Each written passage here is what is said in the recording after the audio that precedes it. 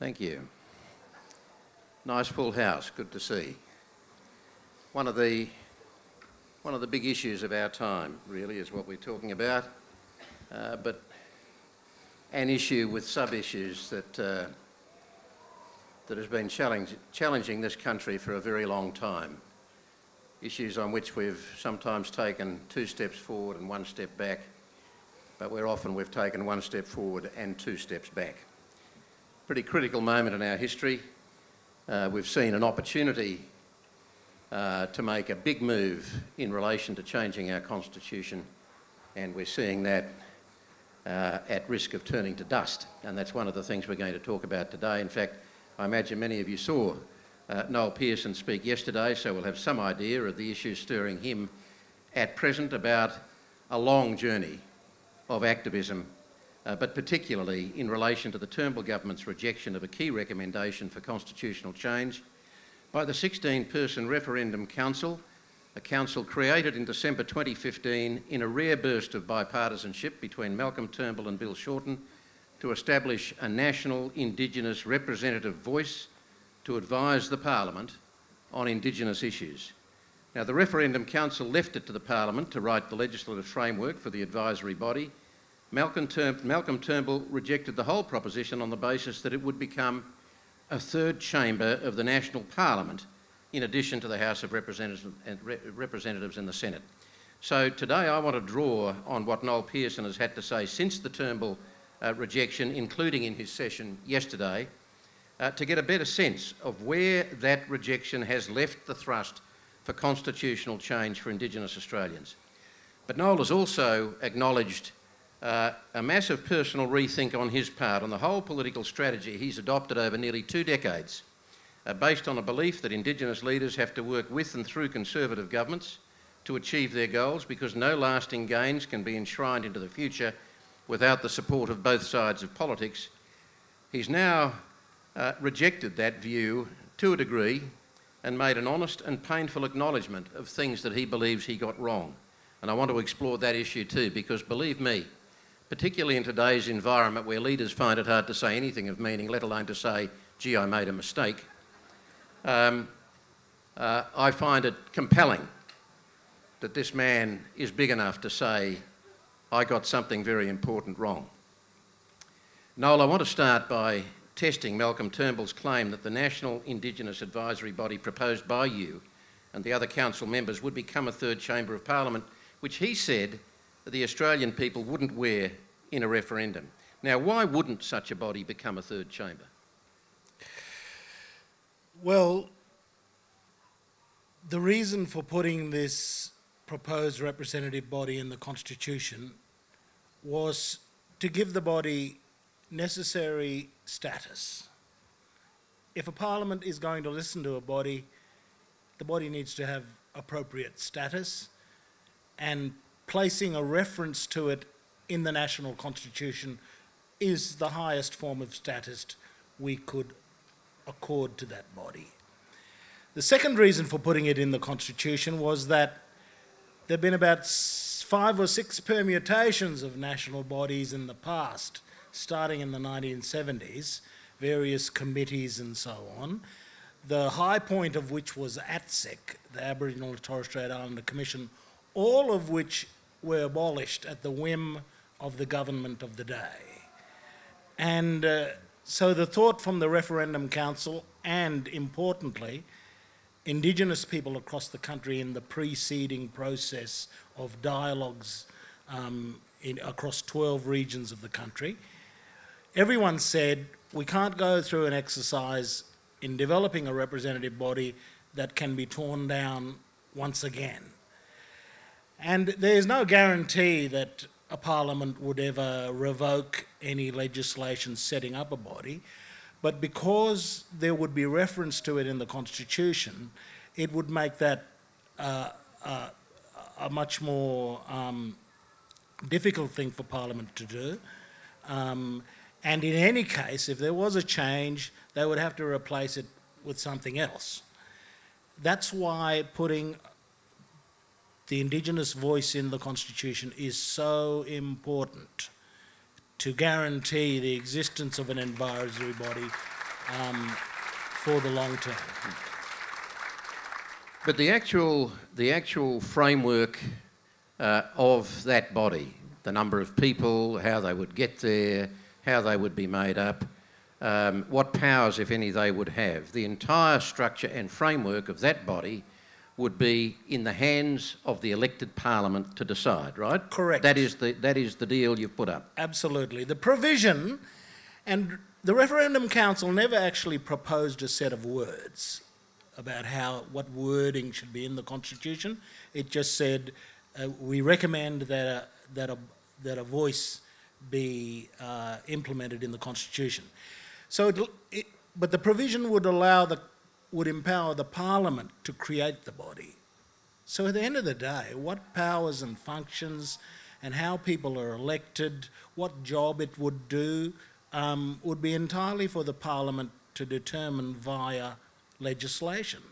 And since the government of the day would have the numbers at least in the House of Representatives, it would be the government of the day in the first instance that would lay out the framework for that advisory body, so it's in the hands of the elected members of Parliament to determine whether the body has no more power than to be able to offer advice from time to time on particular issues, which advice could be ignored after a process of consideration in the Parliament. Correct. That's the principle of parliamentary supremacy.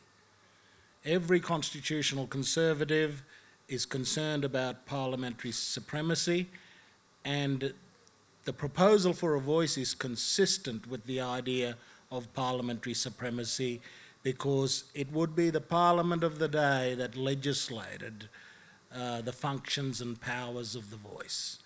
Now, I know that while the council itself didn't come up with proposed frameworks, I think your Cape York Institute was asked and came up with a report of how such a council might be, an advisory council might be set up. So give us a sense of a model that would give us an idea of how it would work. I mean, within that institute report, did you come up with how the broad Indigenous population would be represented? Would people be chosen by a vote? How would you determine the numbers that were on that council? How often would they meet and so on?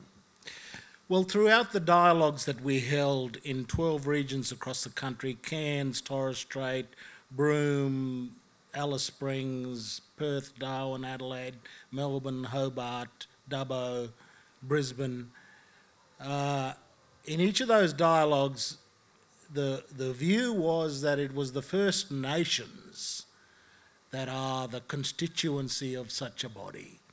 So the Wik peoples are a First Nation of Australia. They were here before the coming of Europeans.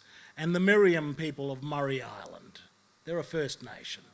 So the footprint for such a body would be these First Nations, the Wiradjuri of New South Wales, the Pitjantjatjara of Central Australia, all of the Noongar of Perth. These First Nations would be represented in this voice, and many of them, these First Nations would have a choice. This is the Cape York Institute's view. A lot of them would have a vote of the First Nations of those places. These are the First Nations that Australians almost every other day get welcomed to their country. Yes. They're the footprint for this voice to the Parliament. But some of them, and particularly I explained this to Malcolm Turnbull, some traditional communities in particular, such as Galarrwuy Yunupingu's mob, they have their own customary processes for selecting their representatives. And they should have the ability to select their representatives according to their laws and customs. And Turnbull really struggled with that. Yes. He said, well, you know, we have a one vote, one value system. Well, Noel, you'd have to acknowledge this in a way. I mean, a politician is always occupied with how he or she sells something to the broader public, to the voting public.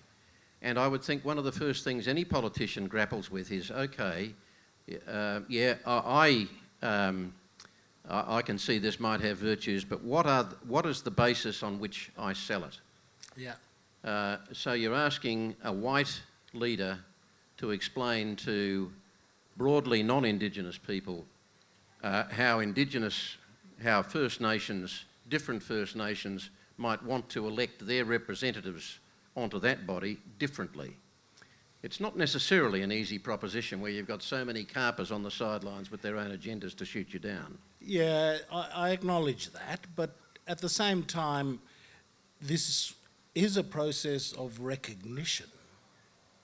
And if people have a different customary system of selecting their leaders from simply a democratic vote, do we recognise that? And some of the structures in traditional communities are very important to them. And we wanted to retain the flexibility. And of course, a system like that would set out in regulation that the minister would say that in this region, these First Nations will use their traditional processes for selecting their representation, but in other regions, those regions may choose a one vote, one value system.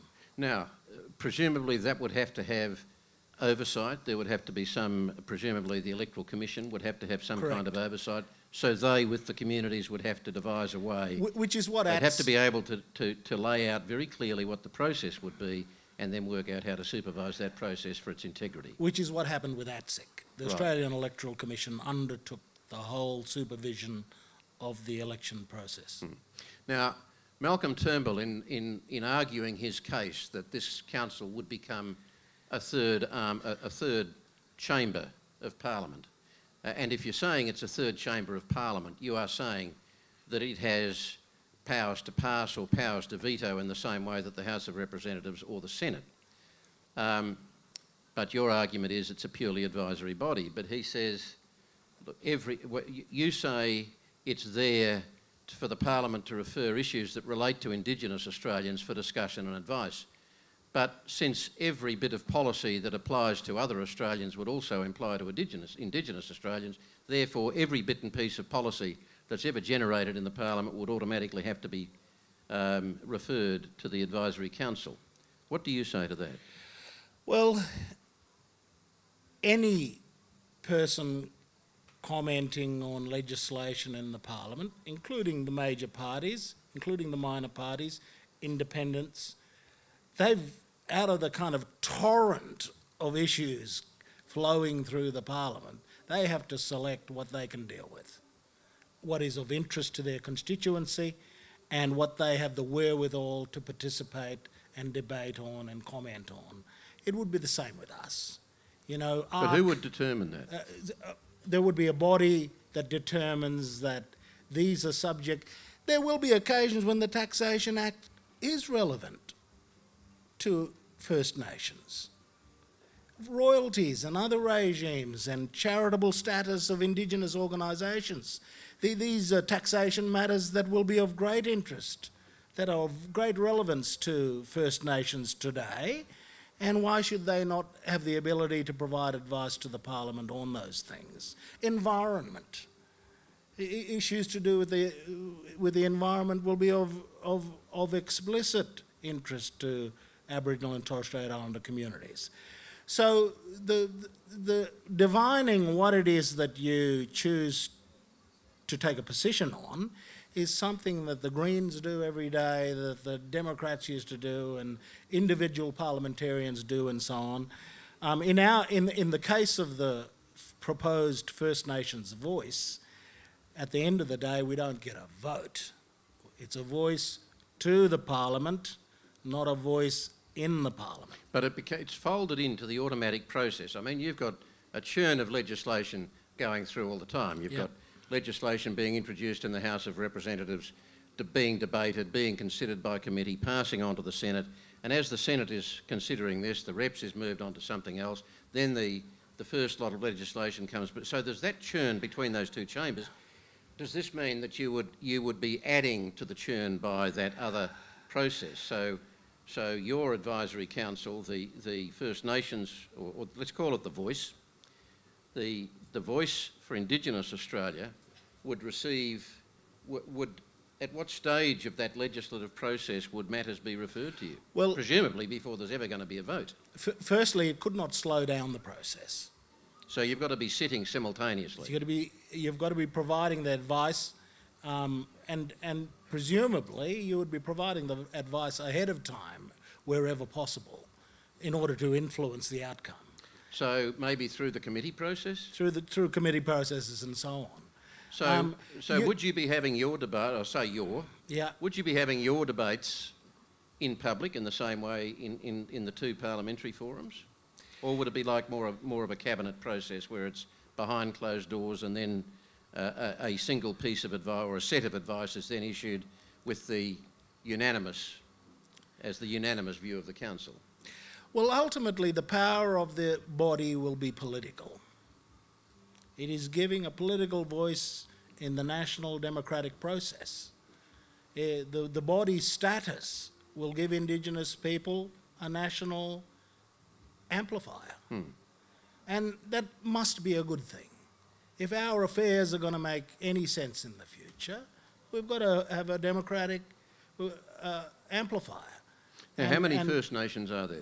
200 plus around the country. So each of those First Nations would have, one representative? There'd be a college process, right, to distill a national representative group that. So you wouldn't have 200? Absolutely. No. But the forums would happen where those groups get together and formulate their decisions. So it's really quite a complex process. If you're talking about, and I think you talk about small platoons, in terms of drawing on the thoughts of individual Indigenous Australians.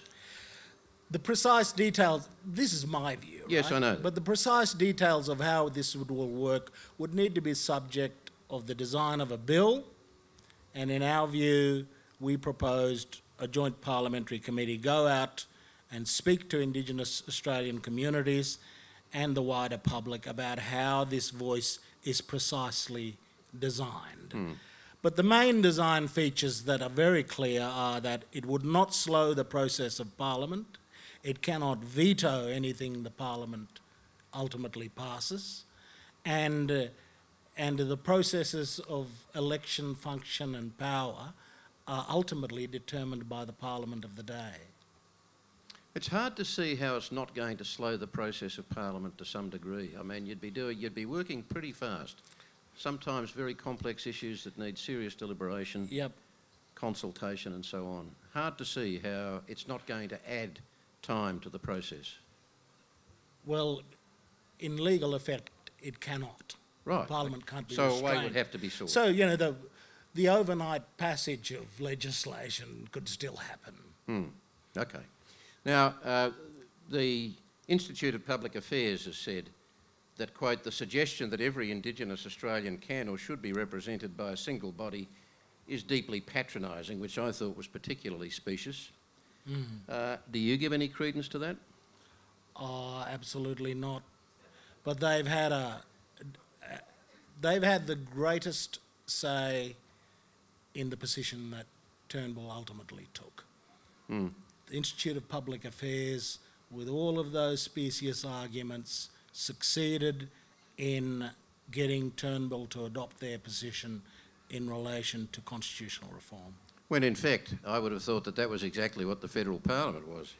A single body, as in the House of Representatives, a single body representing every Australian. Yeah. How deeply patronising is the Federal Parliament then?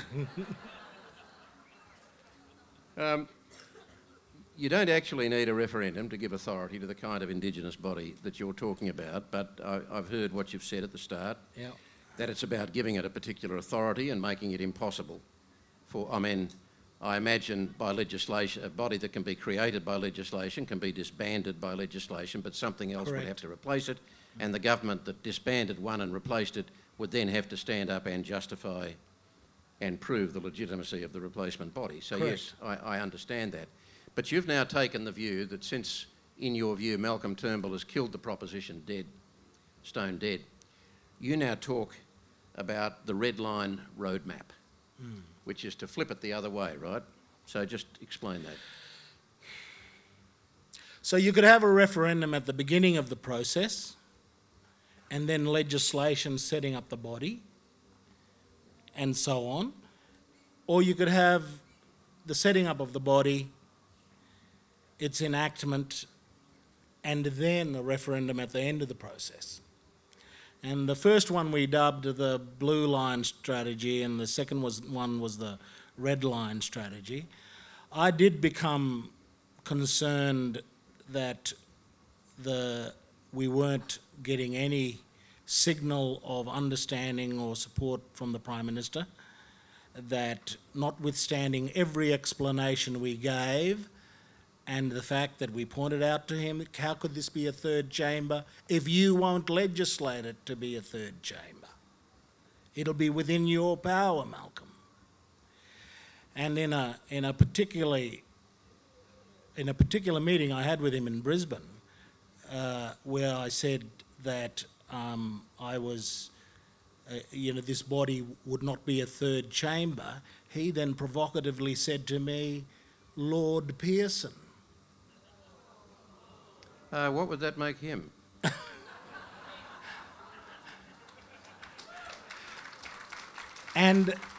But that was the kind of shallow political line they had prepared, that we were proposing some kind of House of Lords, third chamber of Parliament and so on. They were the attack lines that they used quite mercilessly at the end of the day. They knew it was an absolute lie. They knew it was within their power to design the voice at the end of the day. But I think that the red line strategy, which we proposed as possibly an alternative, that we legislate the body first so that Australians could see it, feel it, touch it, and then understand that perhaps it's not such a wild idea to vote for it in a referendum. So we're definitely we need to consider both strategies going forward. But of course, the party to all of this that we haven't talked about today, beyond my very brief mention in the introduction, is the Labor Party, which may possibly become the next government. But they were a little bit shaky on their tootsies when the council, the referendum council, put its proposition. I think that both Pat Dodson and Linda Burney initially said that they were opposed to it. And then Bill Shorten came in and said he could see, he believed that this was well worth considering and could be made to work. So not a great start in their response that would fill you with enormous confidence.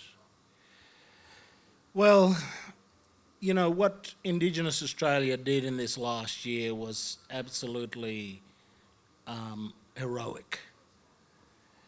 We went out to 12 regions. I did not personally go to all of them. These were led by Megan Davis and Pat Anderson and the Indigenous members of the Referendum Council. They went out to these 12 regions, collated the views of Aboriginal and Torres Strait Islander communities across the country, brought them together at Uluru and made a statement called the Uluru Statement from the Heart. And this heroic process of bringing together a consensus, an important consensus in the Uluru Statement that called for the voice as the proposition to go forward. The Referendum Council then adopts that Uluru Statement call. So you've got two ducks completely in alignment, not a millimetre off beam.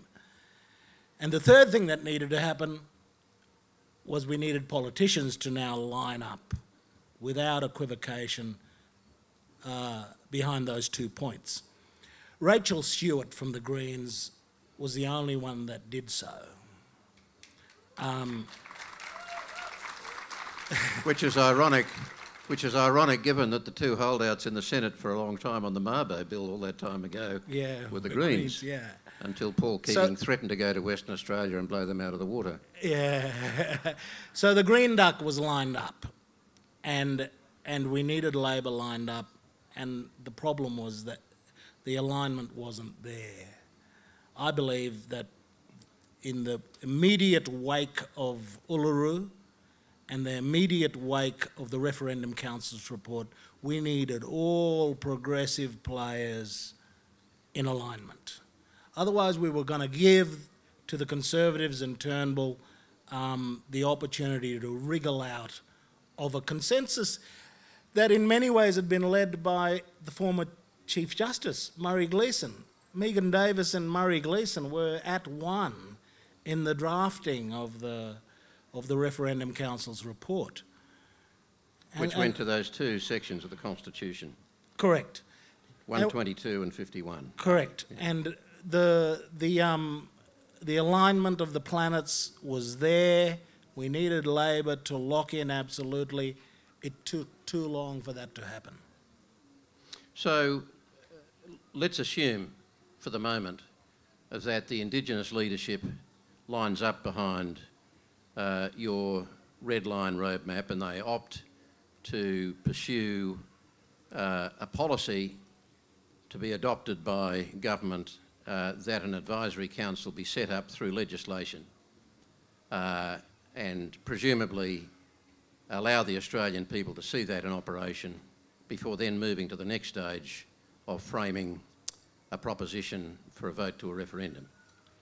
So how confident are you that you could rely on Labor to walk down that road? I'm taking great confidence in what Bill Shorten has said. He's been consistent about the voice. As I say, I regret that it took too long for them to settle on that position. That small leeway, and it's a real lesson for those of us involved in progressive politics. We give leeway, we lose. You know, if we don't face up to the path and the opportunity ahead and we muck around, we lose opportunity. And at a time when it was completely crucial that the planets line up and that we crowbar the remaining planet into position, we squibbed it. Does this mean that if Labor in opposition adopts as policy going into the next election that in fact it would move to establish by legislation an Indigenous advisory body, a voice for First Nations, that you would expect to see Indigenous leaders lining up in support of that Labor, in support of Labor going into the next election? That's our expectation, that's my expectation. Of course, the importance of the voice is not just to provide advice to the Parliament, it is to be a party to agreement making. If you're going to have agreement making in this country between First Nations and governments as a way to do business, then you need a formal body to negotiate with.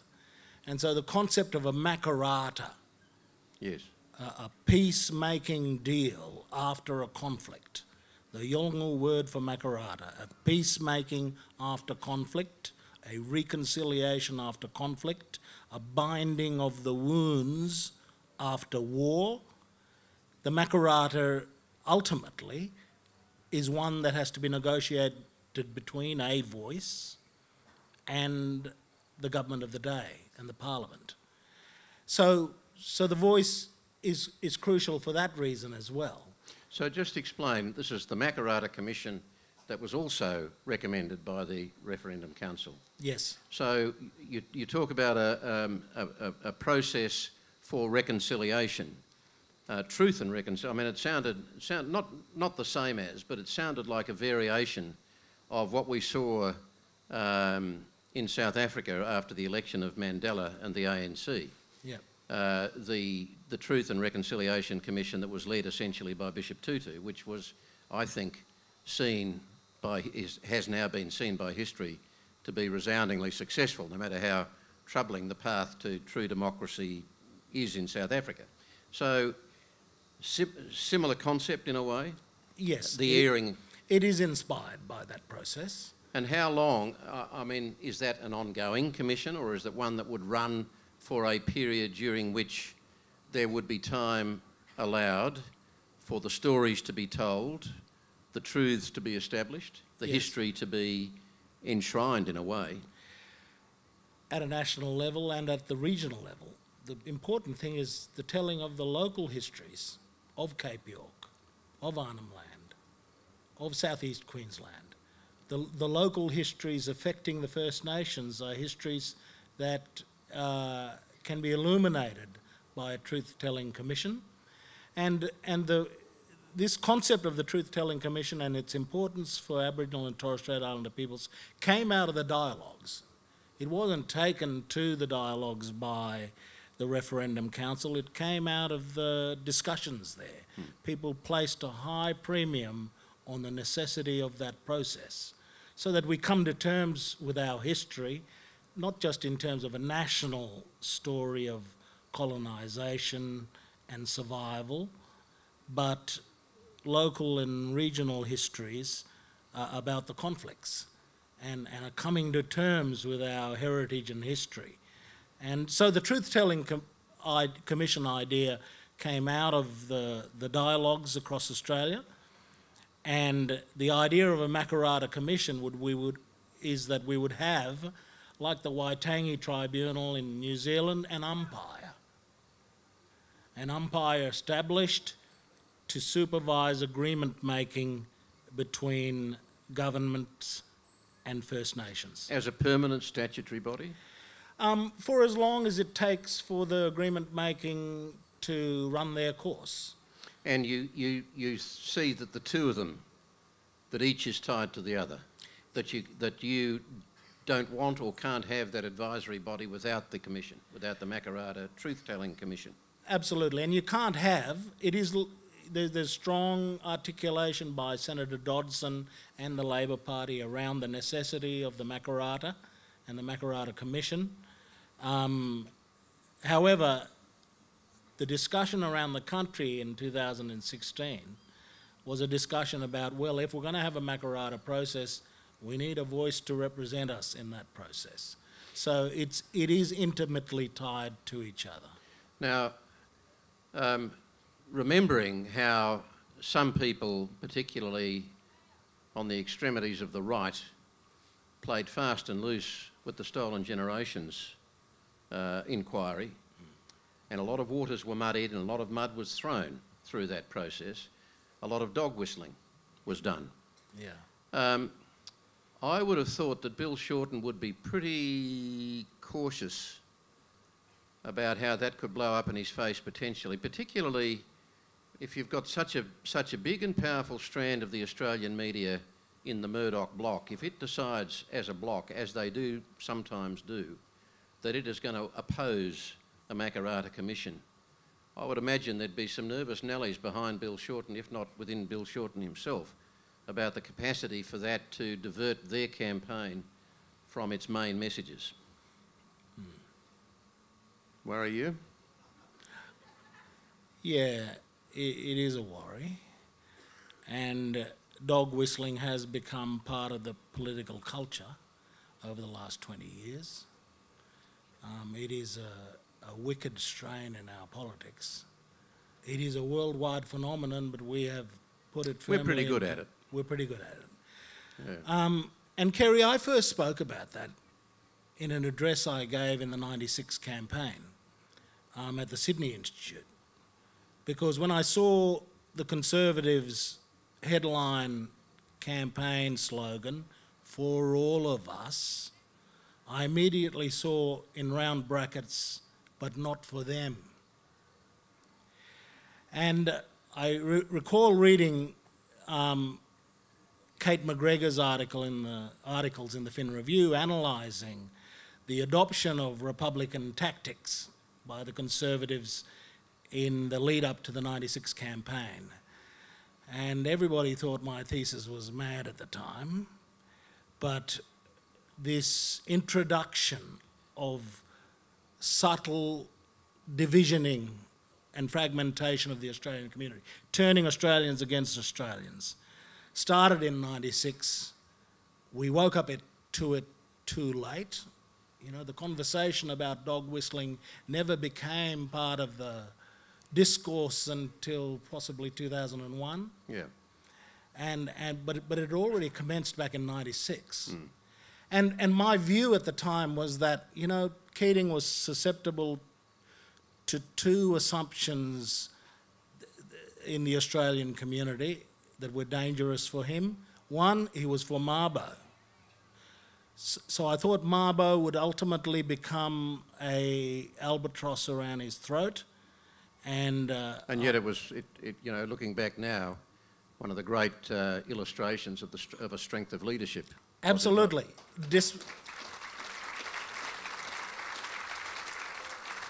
And despite the vulnerability there, he never wavered.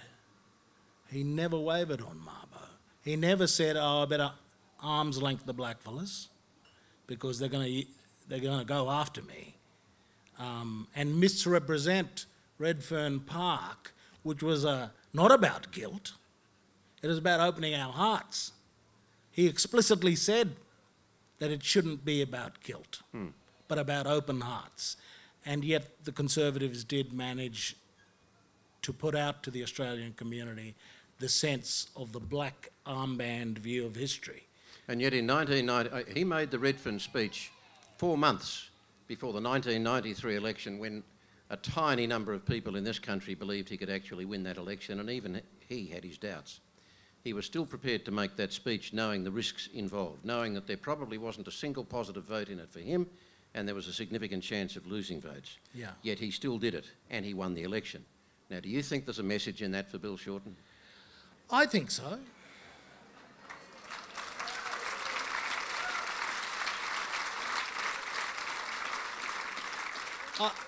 I think in any community there are bad devils and better angels, and it's just a question of which one you want to summon up.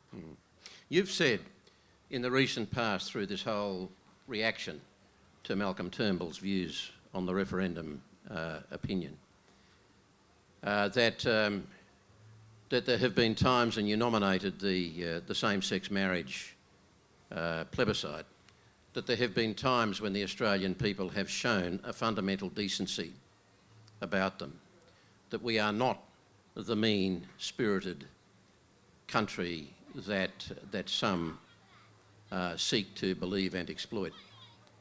But there have been so many times in our history, again, where you see a moment like that and then you see the step back. We are easily exploited, aren't we? We can be vulnerable and are vulnerable to exploitation as a nation of people, regardless of what level of decency is in all of us or each of us. We are still easily open to exploitation, are we not? Yeah, which is why my so-called long game started after '98. I was at my most bitter point, along with many hundreds of thousands of other Australians, after the '98 election, because I thought something of the Keating legacy had to be preserved at desperate cost, of such importance to the country. And when it all fell away after the '98 loss, I then came to the view that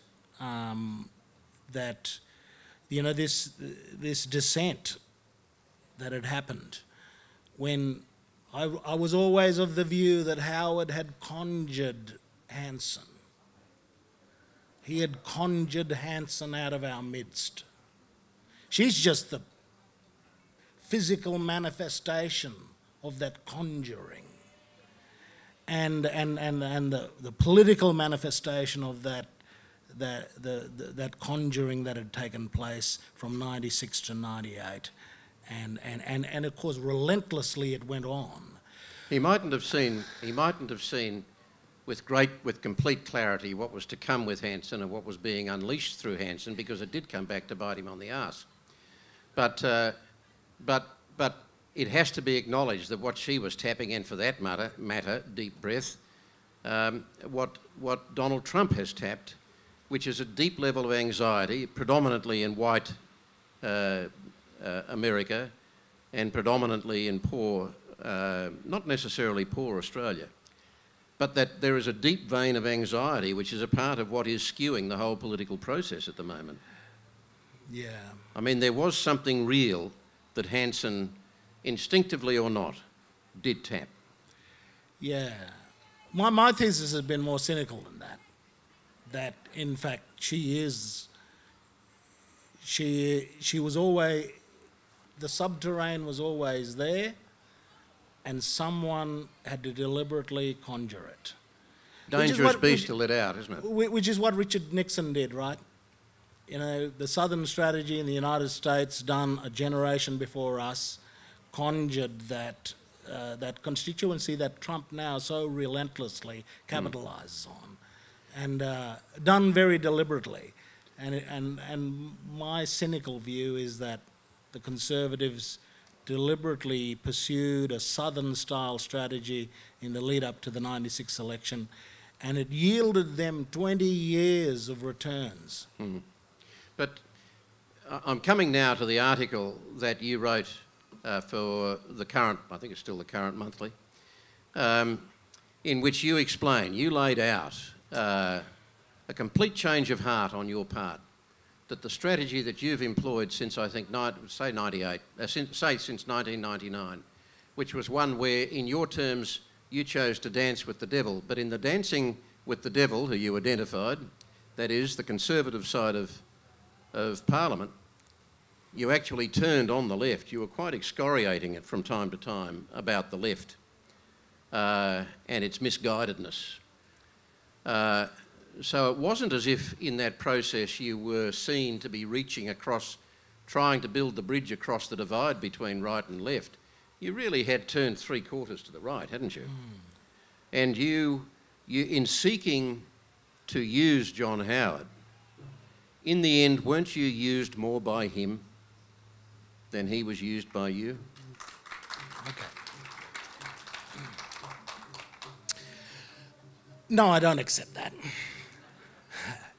Say my understanding has always been that the left, the progressives, have a whole suite of policies that I am in complete alignment with, completely in tune with. Land rights, human rights.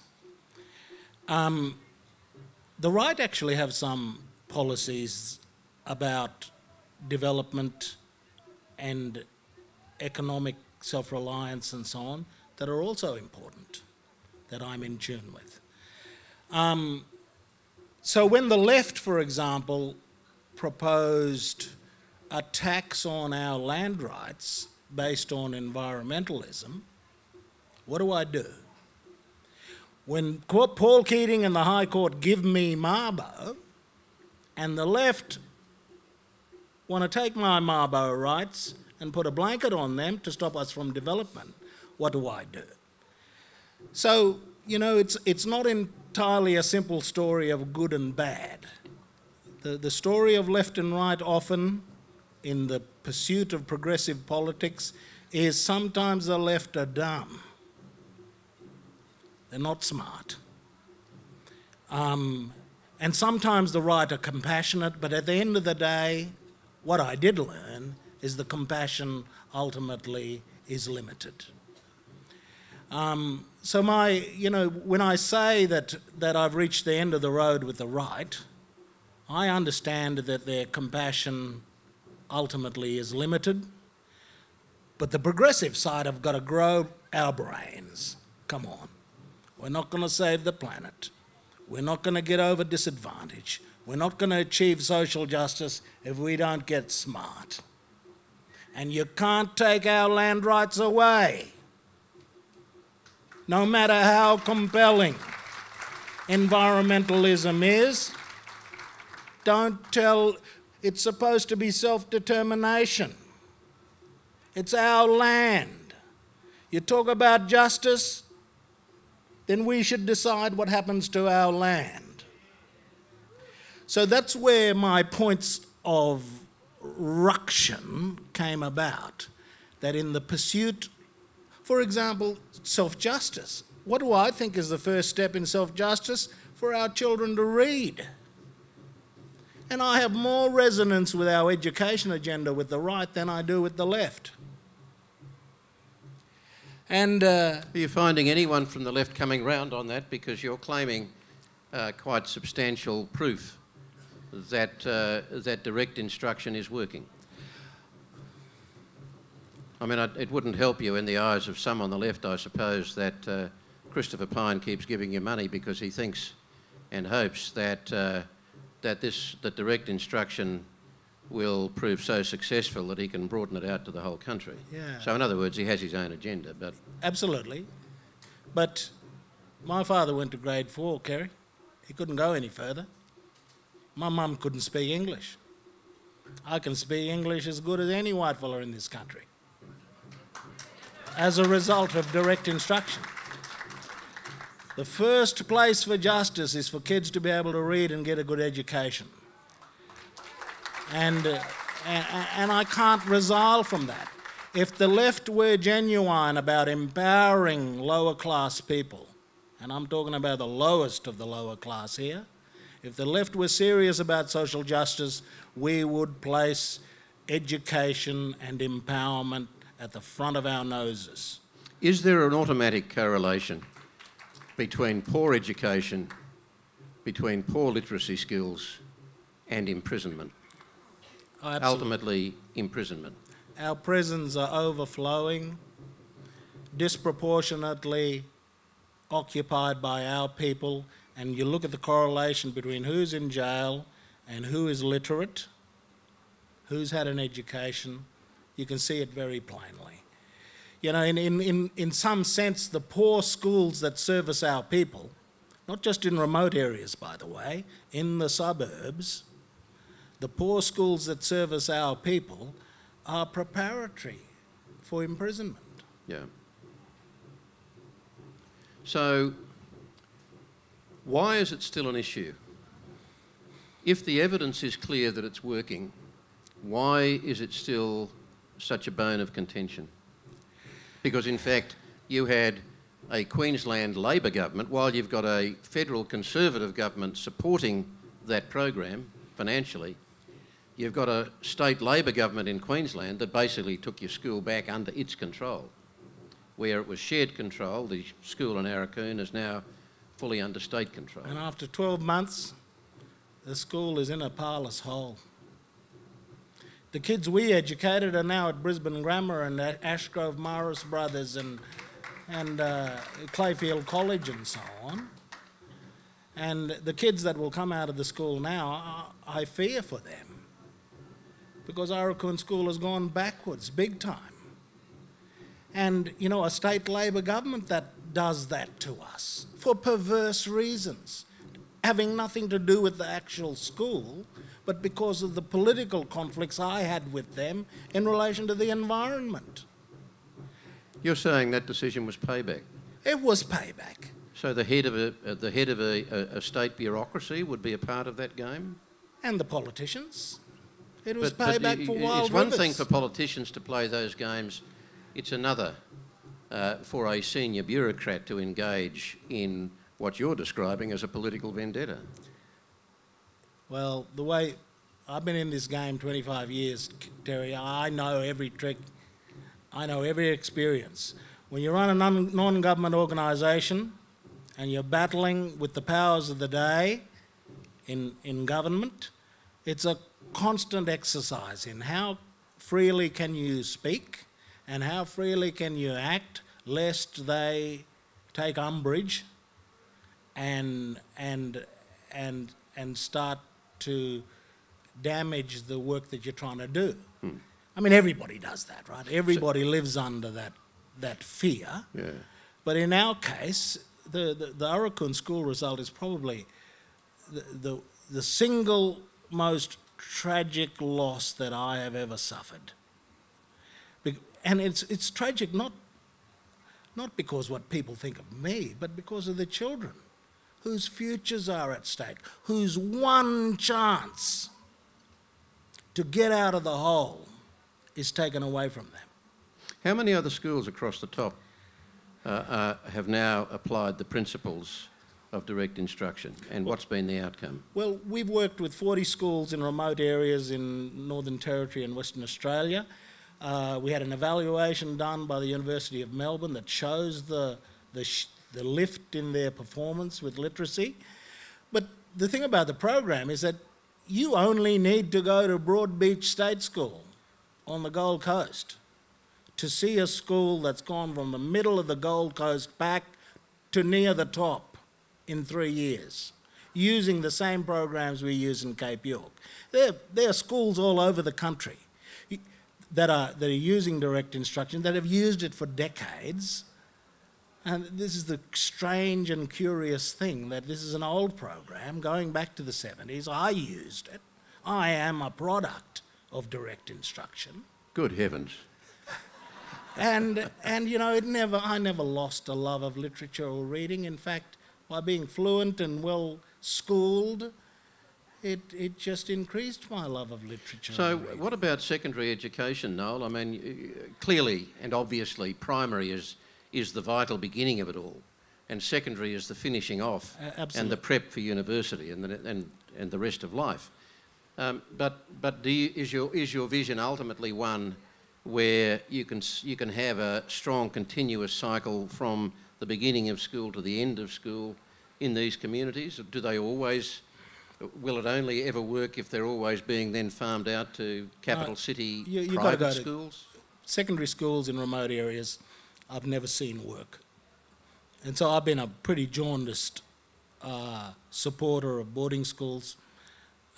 Is that a feature of the combination of any normal juvenile and the churn inside them, but combined with the poverty and the social conflict and social issues that they're living in? It's got to do with scale.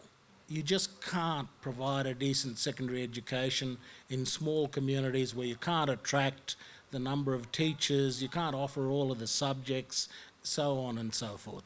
So every post-primary facility that I've ever seen across the country provided in a remote small community has been teenage babysitting and not a real secondary education. Yeah.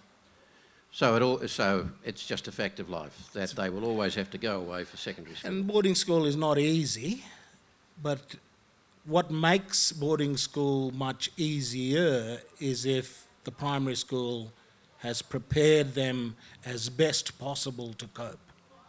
Now, coming back to the monthly article, you said, "I am full of regrets." I mean, there's a sense of sadness about that. I mean, I'm assuming that along with those regrets, you've still got hope and you've still got conviction. But what is the fundamental regret? Because to say you regret something is an acknowledgement of failure. You're not regretting success. So what is your fundamental regret? Well, all along the way, you've got to make choices and make decisions, and I made a lot of dumb ones. You know, it's just a regret about the choices you make. I make a lot of smart ones, but it's the dumb ones that do damage and perhaps miss opportunities. I wonder if we had,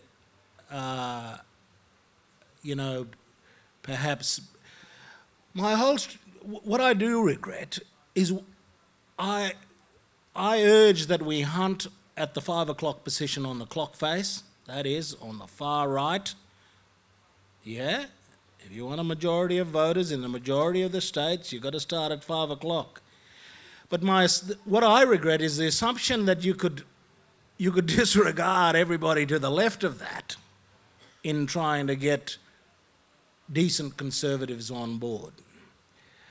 And we never nurtured the middle, and we never nurtured the left. That is a fundamental regret. And perhaps I was intemperate in my some of the things I said about the left.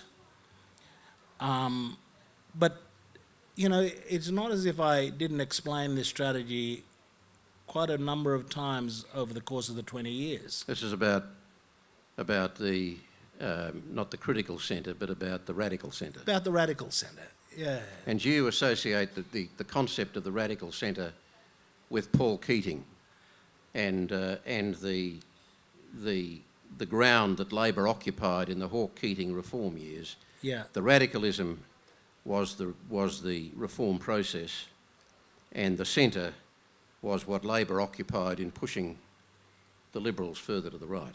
Absolutely. And I think that's, the country can gather around the radical centre. Well, and it's different from a weak compromise. It's not just cutting it down the middle between the left and the right. That is not a radical centre. There's a particular point where the radical centre coalesces. And it's the intensity of trying to reconcile positions from the left and the right that lead you to that point. A position. So the Voice, for example, has a whole lot of Conservatives on board, notwithstanding Tony Abbott's bastardry and Malcolm Turnbull's weakness. Notwithstanding that, there's a whole heap of Conservatives who have coalesced around the Voice, around the radical centre. You know, Greg Craven from Australian Catholic University, a leading opponent who was the first to sign on to the Voice. Lieutenant Jeffrey and so on. Whole heaps of Conservatives have supported us in the search for the radical centre. So, you know, when you seek to, and I can tell you guys, I have to say, Kerry, that those of us who are concerned about the fate of the planet, if we just think that we can pull it all to the left as a solution, we're wrong. They're pulling vigorously to the right and they're winning. The place to pull it to is the radical centre of such an important issue as the fate of the planet and climate change. Every important political issue, in my view, if you can't locate the radical centre of that position, as Keating and Hawke did, in relation to the economy and the social wage, you know, it's not Keating and Hawke were not about neoliberalism. They were about inclusive opportunity and growth. That's how you should label them. And in relation to this Indigenous issue, the Voice is the radical centre. It is a position capable of obtaining support from leading constitutional Conservatives. And yes, that leaves a bad taste in the mouth of the typical progressive, yeah? You don't like the idea that someone like Greg Craven or some old Conservatives would support a position like that. But if we're smart about it, we have to understand we need Greg Craven. We need a whole lot of constitutional Conservatives to support the position in order to bring Australians around a position like that. And I think this is a truism for all of our political hopes and endeavours, that we have got to not engage in this tug of war between left and right, pulling one way and ultimately losing, but we've got to try and nail the radical centre. Okay, now we're right on time, and I want to end with the classic big picture question, if you like. I want you to look forward a decade and tell me what is your reasonable hope for, as an illustration more broadly of First Nations, what is your reasonable hope for the Cape York communities 10 years from now? And secondly, what is, in terms of the agendas that you have been supporting, what is your reasonable hope 10 years from now from the broader national landscape? As quickly as you can. Okay. I think we can get there in 10 years. We can get there in 10 years. We have all of the makings to get this right. The idea of the Voice is a crucial part of it. The idea of empowerment of our people, from reading to better health to early childhood, all of the things, access to opportunity. We can get that right and we can empower our First Nations in this country. And the third piece is we want Australians to embrace our culture. This profoundly old culture, 65,000 years in the making, can be preserved as the heritage of all Australians if we get Australians to embrace and own it. And all underwritten by a Makarrata. We have to come together in a determination to make good, to make the peace. I think this is something with a progressive government in place and a progressive leadership at the national level, we can take the country on this journey over the next 10 years. I have great hopes. Including the constitutional change? Including the constitutional change. We will have to make a judgment along the way as to when a referendum is best called for, whether it's at the beginning, in the middle, or at the end. It is by virtue of our rules that the Constitution is the hardest thing to do, majority of voters in a majority of the states. But my view is that we have all of the makings, and these makings have been kind of kindling for decades now. You know, the kindling for the destination has been in progress for many decades. We can pull it together in 10 years if we maintain the determination that Indigenous people showed at Uluru, and if we have a progressive government at the national level.